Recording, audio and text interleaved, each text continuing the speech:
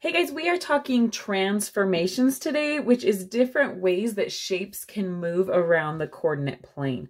Now in this video, we are talking specifically about rotations. If you need a different type of transformation, I will link a playlist for you in the corner. Okay, so in this video, we are going to talk about 3 different ways that we can figure out how to do a rotation. So in this one, this first example, we are going to use these rules, I will call them. All right. In the next 2 examples, we're going to do it differently, and it'll help us understand where these rules came from, that someone didn't just make them up, right? So when we are doing a rotation, you will be told oftentimes how many degrees it is rotating and whether it is rotating clockwise or counterclockwise. Now, obviously, this is not the only way a shape can rotate, but this is the ones we are focusing on right now. So this shape is rotating 90 degrees clockwise about the origin. So when we rotate 90 degrees clockwise, we are going to take whatever our original point is on our original shape. We will find all of those. And we are just going to change it. We are going to switch the X and Y and change X's sign. So I'm just going to write that right here to help me remember that. Okay. So next thing I'm going to do is figure out what all these ordered pairs are. So this guy right here is 2, 7. Then this one is 6, 5. Then we have 5, 7. And this last one is going to be 8, 9. Now, it doesn't matter what order you did those in. That's just the order I picked. All right. Now what I'm going to do is switch them and change X's sign. So the point for my rotated shape is going to be 7, -2. Okay. Then I'm going to switch them again, put Y first and change X's sign. So it's a -6. I'm going to switch these and make X negative, and switch these and make X negative. Again, if you're like, that seems really dumb, why can you do that? Stick around for the next 2 examples where it'll hopefully help you understand why we can do that. Okay, so now I'm going to plot these points. So 7, -2, 5, -6, 7, -5, and 9, -8. Then I'm going to connect the dots.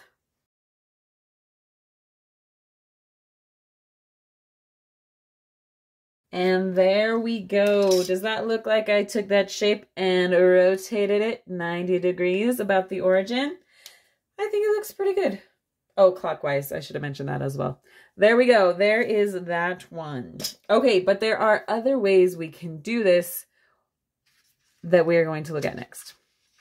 So here is this one. For this one, I am going to use, I'm going to use parchment paper. This is legit like paper that I grabbed from my kitchen that you can use when you make cookies or whatever, right? The reason we want to use it is because look, it's nice and see-through. So what I'm going to do is I am going to trace this shape, and also I want to make note of where my axes are. There you go. So I'm marking those, and now I'm going to mark the triangle.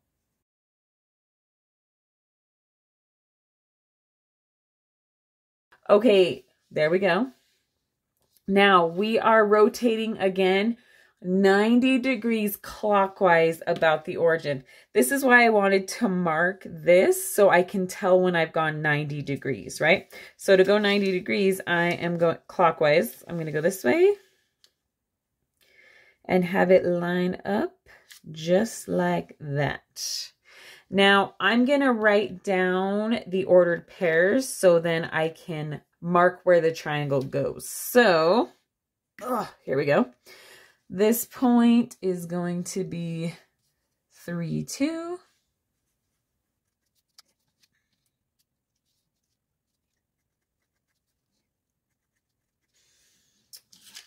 Okay, so there are those points, and now I'm going to graph them.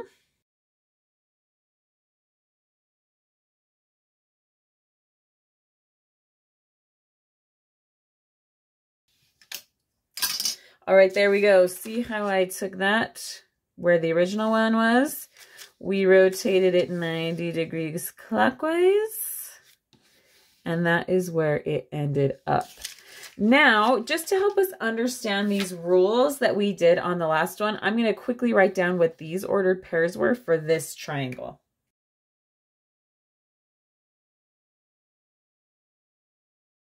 Okay, so the purple is my original points, right? And the blue is my rotated points. And you'll notice that just like our rule states here, when I physically rotated it, right, we actually saw that rotation.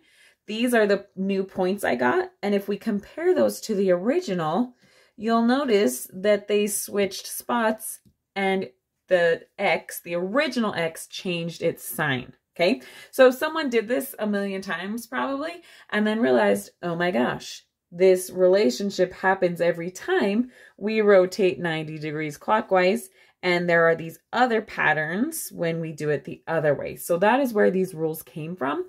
If someone did it so many times, they started to realize, oh, guess what? There's a quicker way to figure this out. Okay, all right, there is another way that we can do it as well.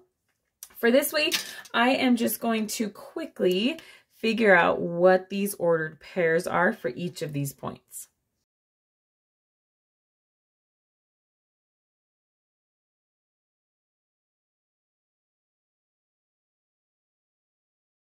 Okay, the next thing I'm going to do is instead of trying to turn the shape, I'm actually going to turn the plane. Okay, so when I think about this, again, if I'm going 90 degrees clockwise about the origin, I know my shape is going to end up in this quadrant, right? So what I'm going to do, instead of trying to rotate my shape, I'm going to rotate the plane like this. We're getting crazy here. And I am going to now pretend for a second that this is the x-axis, this is the y-axis, and I'm just putting this shape here with these points. Does that make sense? So I'm pretending that this is quadrant 1, 2, 3, 4, even though that's not really the case, but I'm rotating that instead of the shape. So I get -4, 1, 2, 3, 4, 1, 2, 3, 4, sorry, down 1, 2, 3.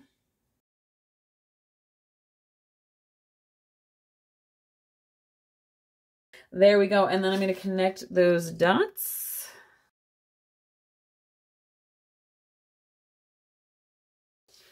There we go. So now I'm going to turn it back.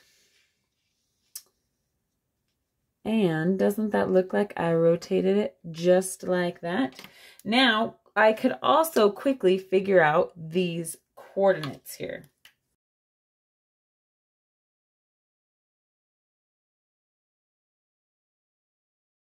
Okay, so again, when I look at these points, I see that their relationship matches this rule here, okay? Pretty awesome. Another thing I can always do is to use more parchment paper to just double check.